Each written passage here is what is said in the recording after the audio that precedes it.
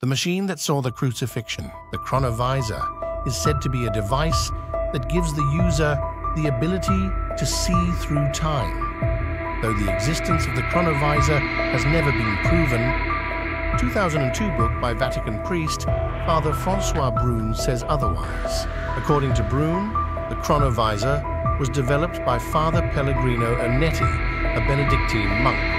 Ernetti allegedly kept the device secret until the early 1960s, when he confided in Brune and told him that 12 scientists, including famed physicist Enrico Fermi and former Nazi scientist Werner von Braun, helped made of cathode rays, antennae, and metals that received sound and light signals on all wavelengths.